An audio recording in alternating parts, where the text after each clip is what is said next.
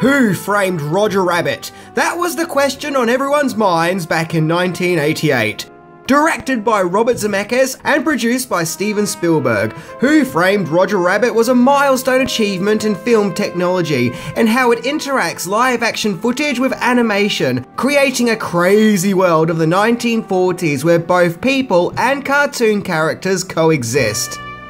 Who Framed Roger Rabbit tells the story of famous cartoon star Roger Rabbit who gets framed for murder. To help clear his name, he teams up with Eddie Valiant, played by Bob Hoskins, who is a disgruntled detective who has a short temper and no tolerance for TOONS, as his brother was murdered by one. The murder setup turns out to be a scheme by the evil Judge Doom, played menacingly by Christopher Lloyd, who has an evil scheme to demolish Toontown, along with the public transit, so he can build a freeway. Despite the fact that this evil judge also doesn't like Toons and has a love for killing them in his toxic dip, in a twist it turns out that Doom himself is a Toon. Eddie must put aside his prejudices against Toons and work together alongside Roger in order to stop Judge Doom and save the day. So today, in celebration of this magical movie, we are going to explore 10 amazing facts about Who Framed Roger Rabbit, to peel back the layers to see if there is any information out there that we might not have previously known. So buckle up as we explore this well-loved movie. Let's check it out. Number 10. Bob Hoskins' mental health.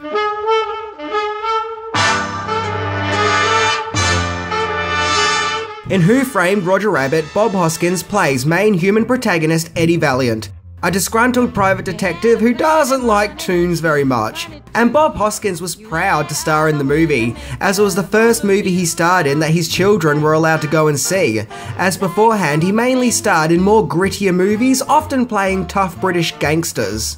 However, performing in Who Framed Roger Rabbit came at a cost: his sanity. As due to the fact that a great deal of his co-stars were cartoons who were added in after filming, Hoskins had to get used to the habit of visualising and pretending to see his animated co-stars. And after doing this for 8 months, he started to suffer hallucinations and was seeing cartoon characters all over the place. He spoke of one incident where he was speaking to a woman at an event and saw one of the weasels in her hat. So Bob Hoskins had to make believe that he was surrounded by cartoons, so much so that it affected his brain and he couldn't stop seeing them everywhere. That's pretty damn freaky when you think about it.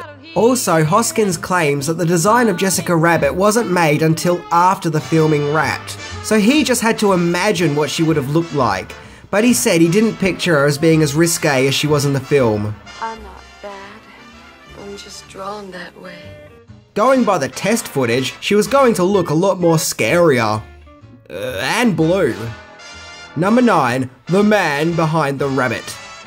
Why don't you do right like some other men do?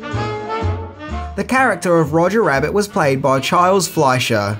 Please, don't worry. Whatever you say, yes ma'am, aye sir. And he was so dedicated to his animated role that he even turned up on set in every take which featured his character, and even delivered lines off screen for his fellow actors to work off. And if that wasn't dedication enough, he would even turn up on set in a Roger Rabbit costume. I guess he was just a committed actor who really wanted to feel the role. I'm just glad that the guy who voiced Baby Herman wasn't walking around the set in a nappy. Fleischer's most other notable roles include starring as a dream doctor in A Nightmare on Elm Street, and appearing in heavy makeup in Back to the Future Part 2, as the guy who wanted money for the clock tower. And these days he's most well known for his stand-up comedy. Number 8. Based on a book.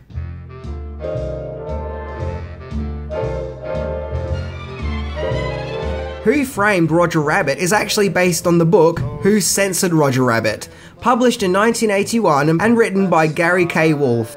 The book is so drastically different from the movie, it's insane. For a start, the book is a lot more dark and grim than the movie. And also in the book, there is no Judge Doom. He was a character purely created for the movie. Instead, in the book, the main villain is a genie. Yeah, that's right, a genie. In the book, Roger is short and covered in brown fur. And also in the book, every time a Toon talks in Who Censored Roger Rabbit, speech bubbles come from out of their mouths, displaying the words of what they are saying. And what's even more surreal is in the book, Toons can create their own doppelgangers out of their own mental energy to be used as their stunt doubles in cartoons to provide stunts that are too dangerous. The doppelgangers eventually disintegrate in time, and the doppelgangers are needed, as in the book, Toons can die just as easily as humans, unlike the film where it's just Dip that kills them.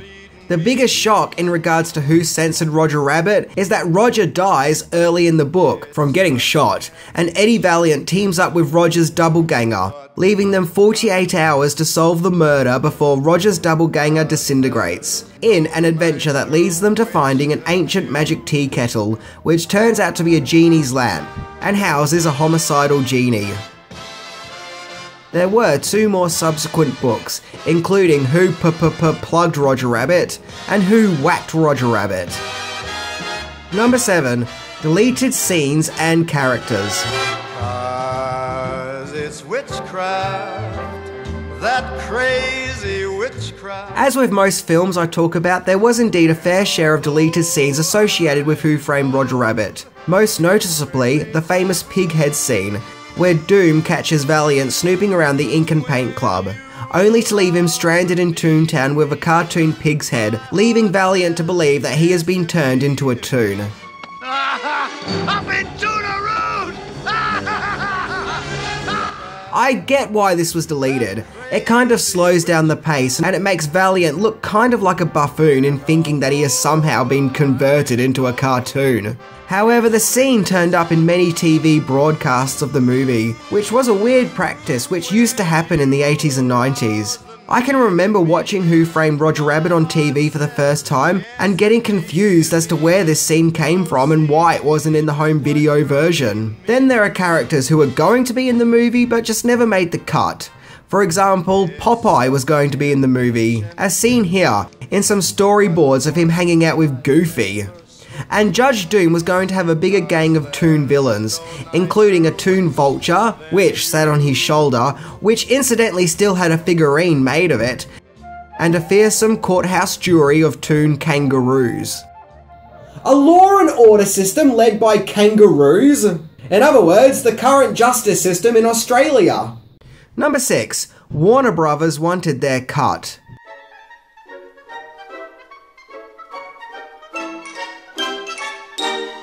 Who Framed Roger Rabbit was quite revolutionary back in the day for featuring both Warner Brothers Looney Tune characters and famous Disney characters. However, Warners were worried that their characters were going to be background characters to the Disney ones, mainly down to the fact that the movie was being released by Disney. So to keep Warners happy, Looney Tunes characters were promised to have as much screen time as the Disney characters, which is why we would often see major Disney and Warner Brothers cartoons show up at the same time.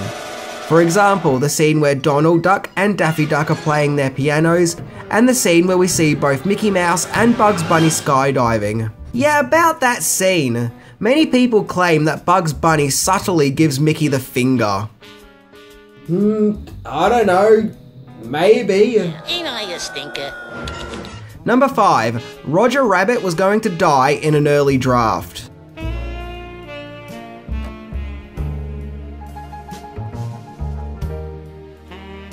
I already mentioned that the book the movie is based on is pretty dark and grim and revolves around the death of its main character, Roger Rabbit.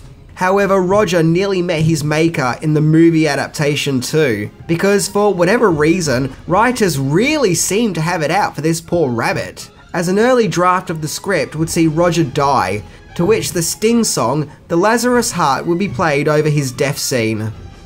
Okay, that's pretty random. You see, here's the thing. In the movie, Roger turns out to be such a lovable character. Just imagine how traumatized those kids who saw the film would have been in knowing that this cartoon character they fell in love with had died. Wow, talk about putting the little ones in therapy. Also, in an early draft of the movie, there was going to be a big shock twist, which would have revealed Jessica Rabbit and Baby Herman to be the villains of the movie. Once again, weird. Number 4. Casting possibilities.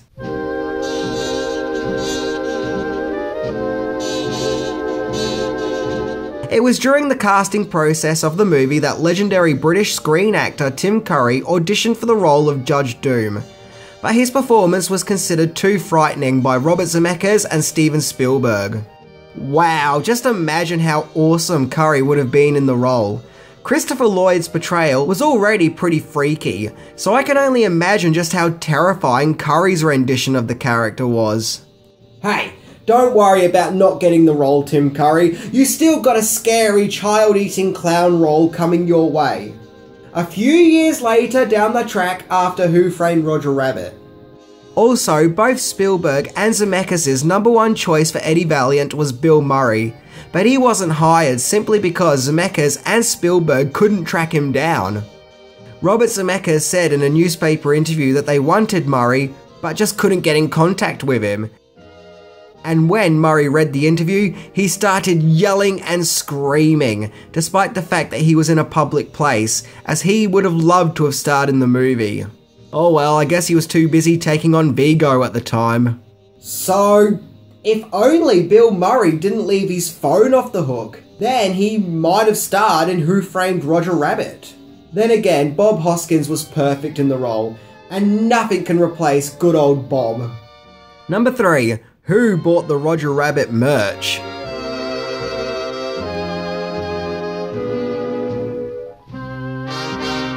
As you would imagine, there was a variety of merchandise associated with Who Framed Roger Rabbit.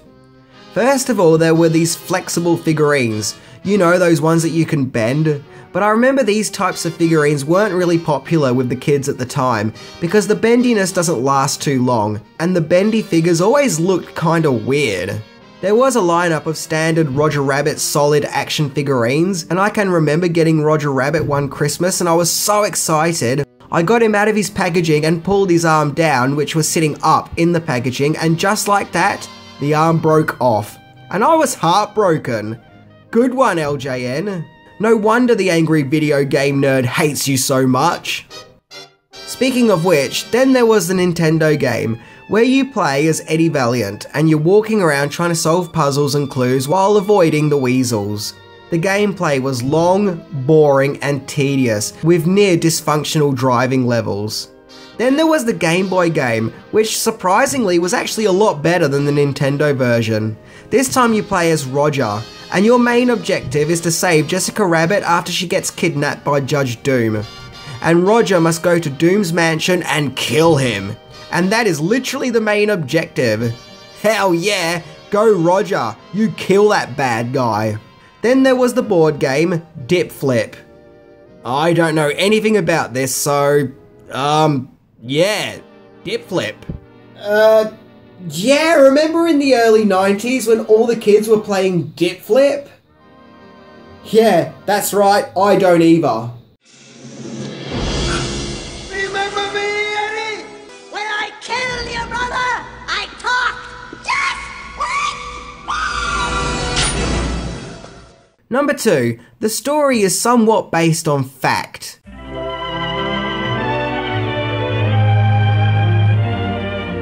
In Who Framed Roger Rabbit, Judge Doom's evil plan is to dismantle the red car trolley in order to build a freeway. This somewhat represents a practice that took place in the early 40s, where corporations tried to dismantle the public transit in order to force people into buying motor vehicles.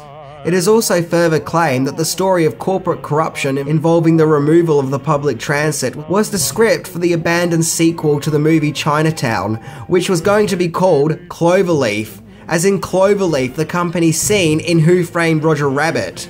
And the writers of Who Framed Roger Rabbit, Jeffrey Price and Peter S. Seaman, are both self-proclaimed fans of the movie Chinatown, and thus were working off the script of the abandoned sequel.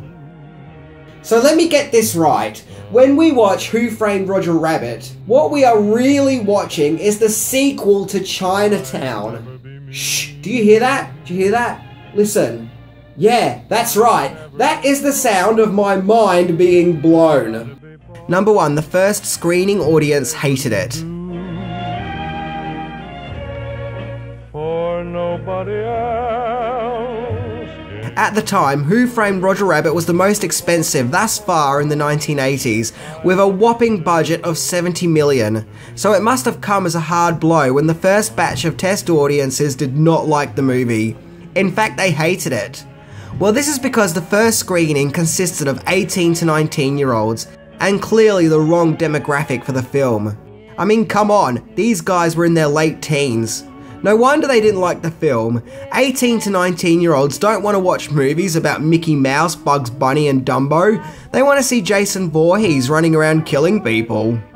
The thing is, Who Framed Roger Rabbit went on to become such a treasured classic, so it's really kind of hard to imagine that its first public response was a negative one. Nevertheless, the film went on to make $328.8 million. That's a lot of dosh. So the tension after the first screening no doubt would have been short-lived. So that was my exploration into Roger Rabbit. I hope you enjoyed it, and remember, you should never judge an entire species of toons. You can't judge all of them based on the actions of one of them. Otherwise, unfair discrimination and prejudices are formed.